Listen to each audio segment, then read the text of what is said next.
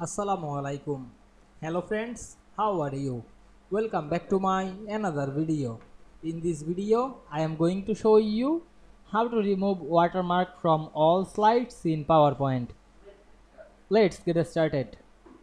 At first, you have to open your PowerPoint presentation. Now we can see here mini slide, and we can see here the all slide have a watermark. Now we want to remove the watermark from the all slide at once. Go to the view menu, select the slide master, then go to the fast slide master. We can see here the watermark. Now I am select the watermark text box and delete this. Otherwise you cannot select the text box. Go to the home menu, enable the selection pane. We can see here the text box.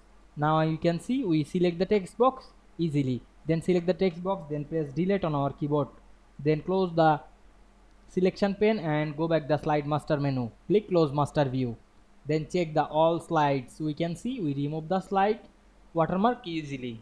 I hope you enjoyed the video. Please like, comment, share and subscribe my channel. Thanks for watching.